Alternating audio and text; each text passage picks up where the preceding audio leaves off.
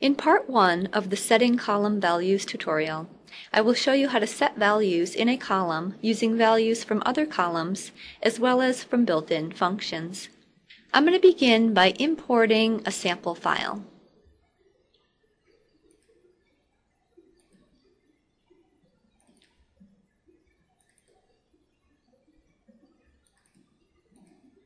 I'm going to add a new column to the worksheet by right-clicking. To then fill this column with data, I highlight it, right-click, and choose Set Column Values from the context menu. In the dialog that opens, I select the f of x menu, choose String, and choose the right string function. I now want to insert another function, another string function called trim.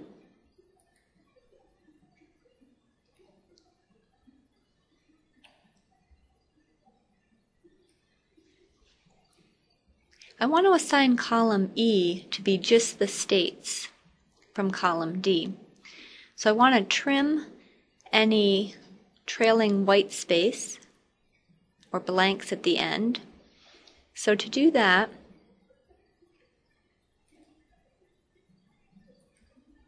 I'm trimming column 4, and then the result of that will be passed to the right function, and I want to take the last 2 characters.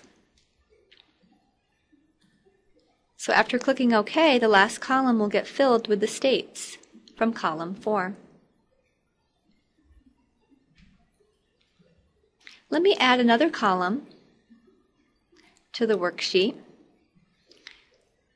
Highlight it, right-click on it, and choose Set Column Values. I want to divide column A by column B, population divided by square miles. I choose the population column, divide by square miles. The column is computed using data from the other 2 columns.